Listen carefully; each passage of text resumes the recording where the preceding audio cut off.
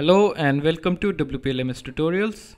In this tutorial we're going to learn about WPLMS WooCommerce pricing design options.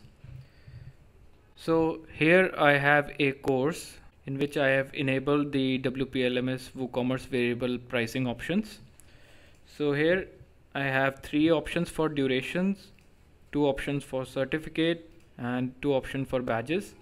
So as with WPLMS WooCommerce, we can select the variation and then we get the price, and when we click on take this course, the user is redirected to the cart page.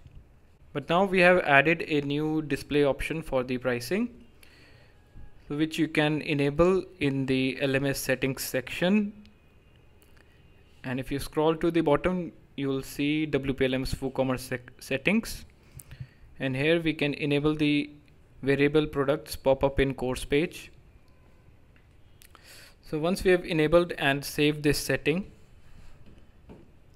if we now go to our course page and reload, we no longer see the form which was earlier available to us. Instead, if we now click on take this course, we can see all the options for the variable pricing in a beautiful pop-up. So here you can see all the different options that are enabled for each of the pricing, and if you click on the select button for any of the option,